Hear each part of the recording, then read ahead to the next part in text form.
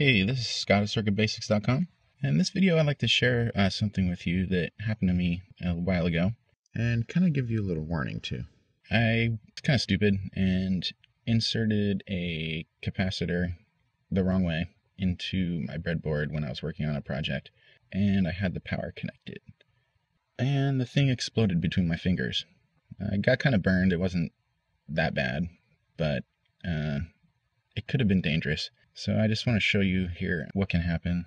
This is a tantalum capacitor. You know, I'm only using 9 volts, but that's still enough to do some damage. So let me show you how I have this set up. I've got a tantalum capacitor inserted in the breadboard. I've got a 9-volt battery connected up to the power rails of the breadboard.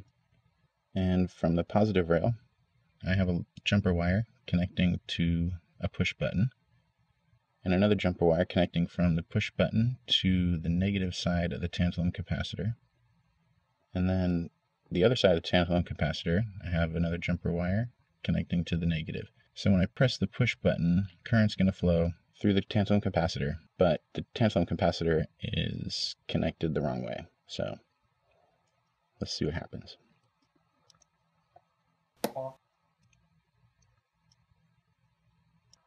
Almost immediately you can see the color of it getting darker. There it goes. It doesn't take long.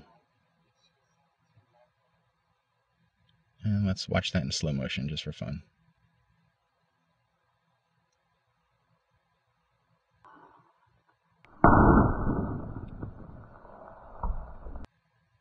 So it's pretty dramatic, you know, as you can see this flame shooting out the side there. You don't want your fingers in there, trust me. The takeaway of this video is never connect anything with the power on.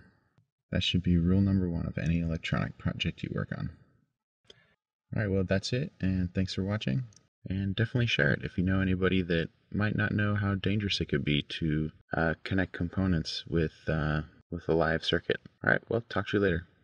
Have a good day. Bye-bye.